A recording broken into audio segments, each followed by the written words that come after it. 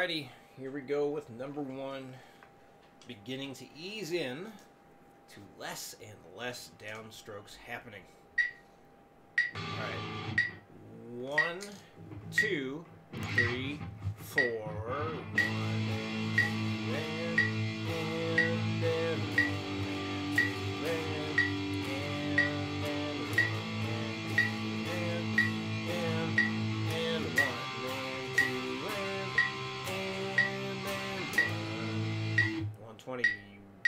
1, 2, 3, 4.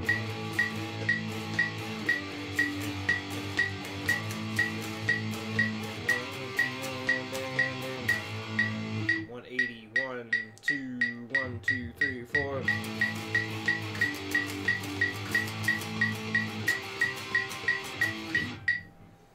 Alright, number two. So number two is where drifting might start to occur. What I mean by that is when you're doing your upstrokes, it's very easy at faster speeds to drift into the downbeat. So if you notice your metronome is clicking while your upstrokes are hitting, or if your upstrokes are hitting when the metronome clicks, then you've drifted. So a lot of times you have to just go faster than you think you need to in order to stay in between the clicks, stay in between the beats. And remember, anytime you doubt if you're doing it correctly, assume you are doing it wrong.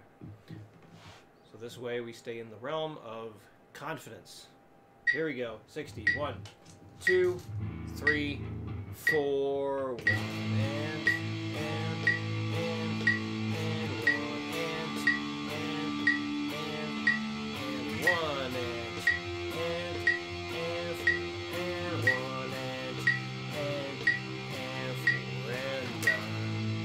I also am quietly saying the 2, 3, 4.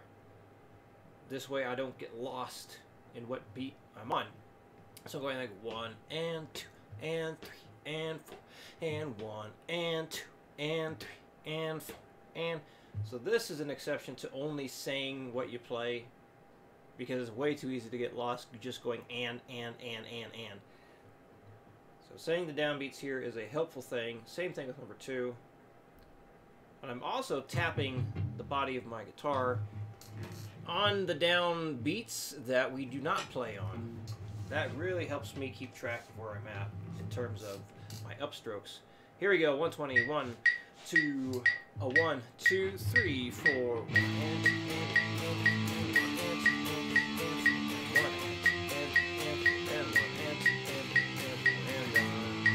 180. 1, 2, 1, 2, 3, 4. Yeah. 1, 2, 1, 2, 3, 4.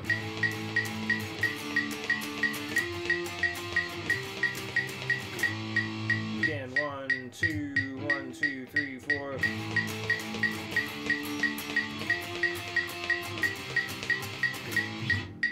Alright, number 3. 60.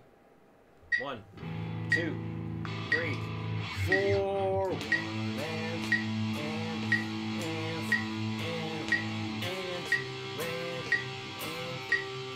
1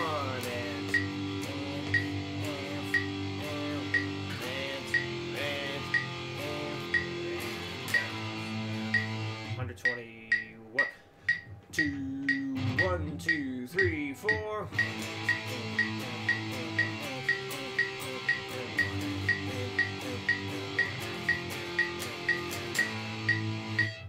180. 1, 2, 1, 2, 3, 4.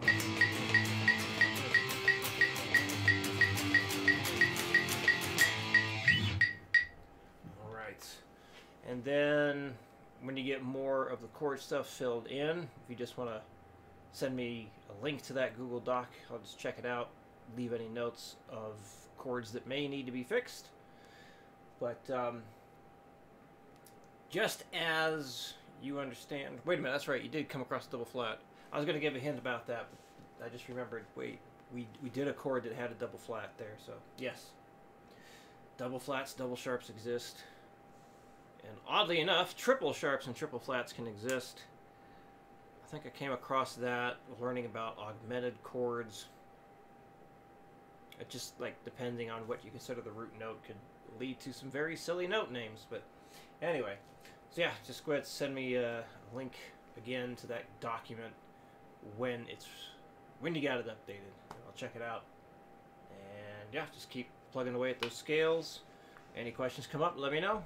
I will see you again next week.